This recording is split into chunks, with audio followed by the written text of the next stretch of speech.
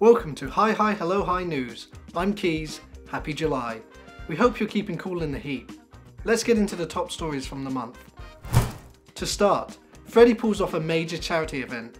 Streamer Freddy B Gaming committed to charity streaming for an entire week, with all proceeds donated to the trans awareness charity Transactual.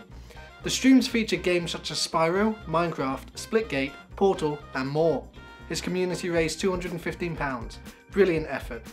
If you'd like to donate, the link is still active until the end of July.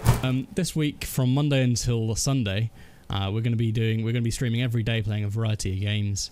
We're raising money for Transaction. It's a non-profit organisation based here in the UK, where they are run by trans people for trans people, trying to raise awareness of lots of the misinformation spread over the media and in general around being trans.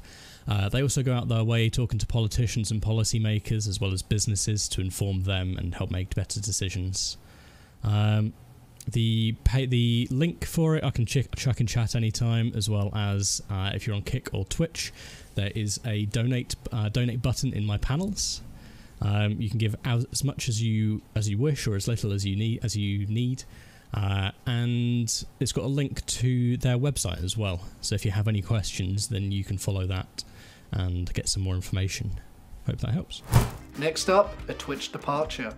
A Moist Goat has announced their retirement from streaming this month, citing the reason as the content being too money oriented. During a stream they stated, "Without you changing into this new breed of streamer, it's very hard to kind of do anything else with it." So while it makes people still happy, I don't think it fills the hole as much as it did. And also content creation at the minute, it's just a mess with the likes of Kick and all the changes that Twitch have been making and YouTube. I just don't think the streamers that are still around, and this is nothing on any streamers I know, everybody I've met and everyone that's still doing it are absolutely wonderful. But I just don't think the streamers that I personally see sort of leading the way are in it for anything but the money anymore, and that makes me quite sad to see. But yeah, I don't think people are in it for the right reasons anymore. People aren't doing it for their viewers, they're doing it for money. And that came apparent to me when Kick came about, and all of a sudden I saw all these people similar size to me jumping ship straight to Kick.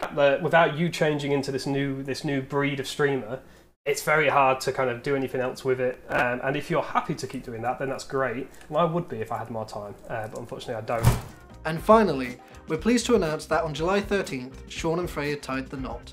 In a statement provided to the network, Freya explained that the date was chosen specifically to line up with their 10th anniversary as a couple, with their first dance song also tying into this date.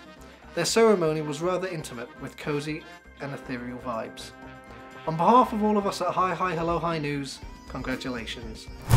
Well folks, that's all we have time for today on Hi Hi Hello Hi News. We hope you've learned something, and if not, there's always next time. Take care.